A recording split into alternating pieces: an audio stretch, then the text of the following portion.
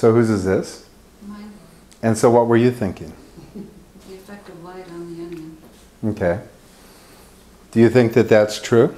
Mm-hmm. Does she got the effect of light? Yeah. Okay. So what we have here, the original homework assignment was to try to create depth. So we have everything crowded in the middle. We could call this like a, Leonardo da Vinci used a triangular composition, so we could say it's a triangle composition. There's nothing that brings me back into the painting in front. I mean, with Jean's painting, we actually go beyond and back. You know, she invited us to go into the back of the painting, that wonderful thing. So it's missing an element that brings the viewer into the painting.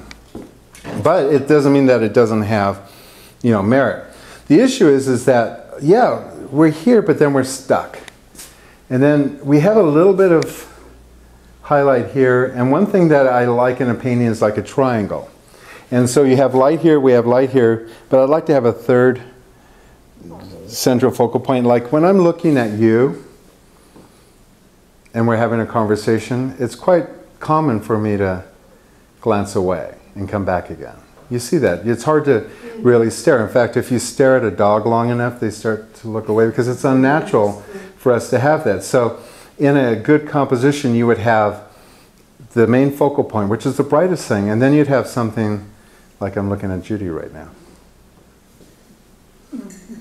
And she seems, you know, quasi-interested, but not as interested as you, because we're having the conversation. But I glance over, see she's not falling asleep. And then I come back here again, right? And then I'll come over and look at Darla, she's checking her, you know, whatever, and come back again. And so that's common, the way that we think. So in painting, what you want is a central focal point, but if you just have that, the painting looks stiff. So that's why you develop eye magnets, and then you have a secondary focal point and a third focal point.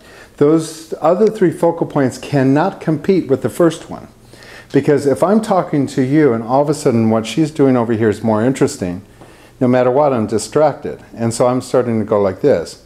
Stop it, Isabel. I said, stop it. Yeah. And so I'm like, you know, like, I'm irritated by what's going on over here. So it has to be there. So when you glance over, there's something beautiful there. But it can't break this conversation. So we would have this, this, and then usually I set it up in a triangle. And see, this is really you pulling me into this corner. So what I would rather see is a central focal point. Which direction is the light coming from? From the left? Okay. So another central focal point would be here. Here, here, and then maybe here.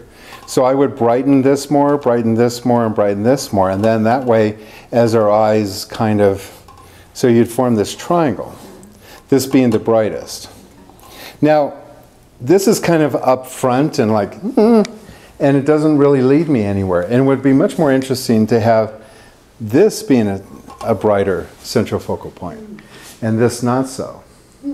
Because that would bring us back into the painting. Kind of what I was wanting you to do with your homework assignment, is to kind of go over and go into the back of the painting. What would have been real interesting is to push that cup all the way on the other side of the table, and then put a highlight on it so that we would go into the back of the painting and to the front. That's more or less what I was looking for.